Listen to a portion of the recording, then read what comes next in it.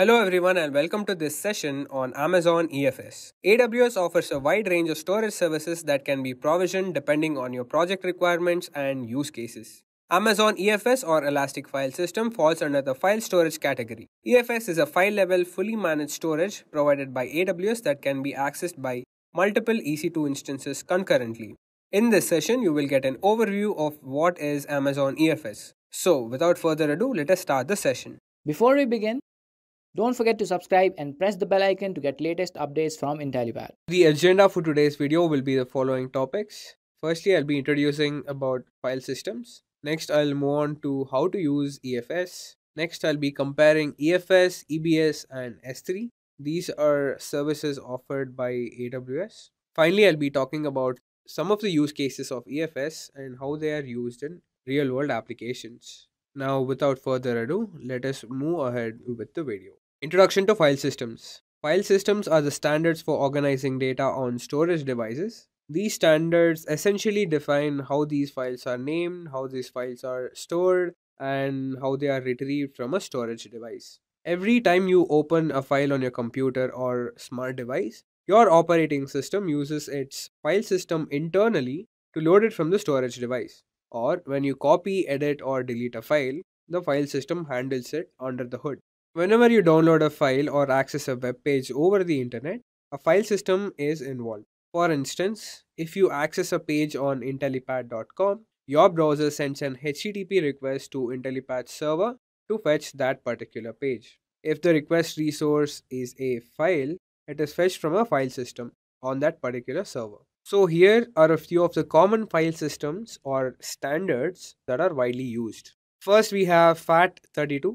This file system was used widely due to its compatibility with various operating systems, and it is still used in external storage devices due to this very reason. NTFS is targeted at Windows PC users. It was an upgrade from FAT32, but the downside is that it is not compatible with non-Windows operating systems. exFAT is a file system that is optimized for high-capacity USB flash drives and memory cards. It is a default file system for SD cards. ext4 is the default file system for Linux-based operating systems. APFS became the default file system for Mac operating systems. A network file system or NFS is a type of file system mechanism that enables the storage and retrieval of data from multiple disks and directories across a shared network. An NFS system enables local users to access remote data and files in the same way that they are accessed locally. A particular version of the NFS is a standard, and there is a version for it which is NFS version 4 or NFS v4, and this is used as the industry standard for the Amazon EFS service. So in the image below, we have the NFS architecture, which is not really important here. All you need to know is that NFS version 4 is used in the Amazon EFS service. How to use EFS? Amazon EFS is a fully managed service, so all of the file storage infrastructure is managed for you by Amazon.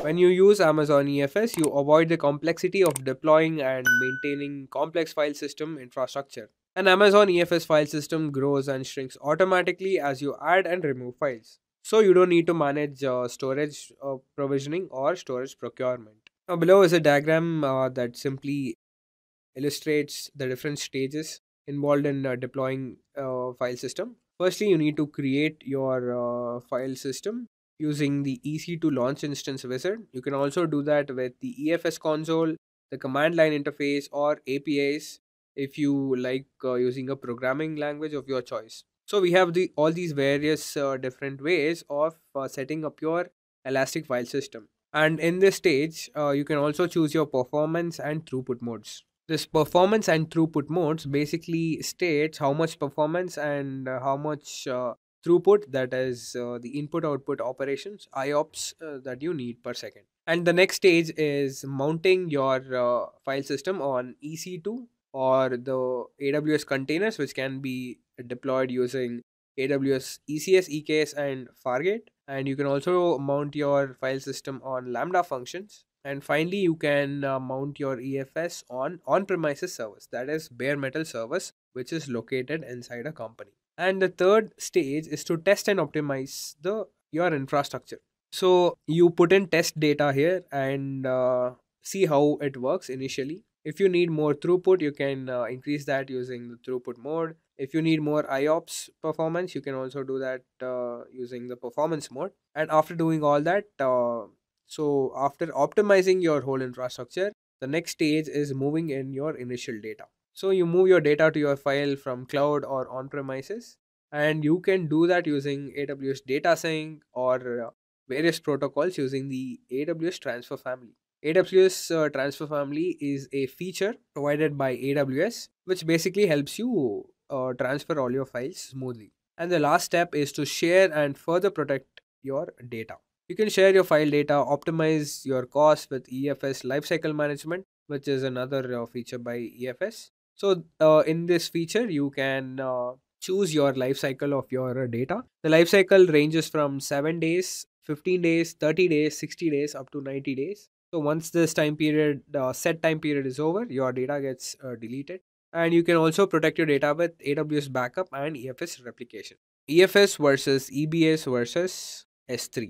So at the first glance, these three services seem to be identical to each other. But let us know each services very briefly. Amazon EFS is a file storage service for use with Amazon Compute and on-premises services. Amazon Compute Services here refer to the EC2 instances, the containers, and serverless. EFS provides a file system interface, file system access semantics, and concurrently accessible storage for up to thousands of EC2 instances. So it is scalable. Amazon Elastic Block Storage is a block level storage service for use with Amazon EC2. Amazon EBS can deliver performance for workloads that require the lowest latency access to data from a single EC2 instance. Amazon Simple Storage Service or S3 is an object storage service. Amazon S3 makes data available through an internet API that can be accessed anywhere. Moving on to the use cases of EFS, it can be used to simplify DevOps. It can basically share your code and other files in a secure, organized way to increase DevOps agility and respond faster to customer feedback. It can modernize application development or app development, persist and share data from your AWS containers and serverless applications with zero management required. So basically, AWS EFS manages all of your app development stages so that you can concentrate only on the code. EFS is used to enhance content management system.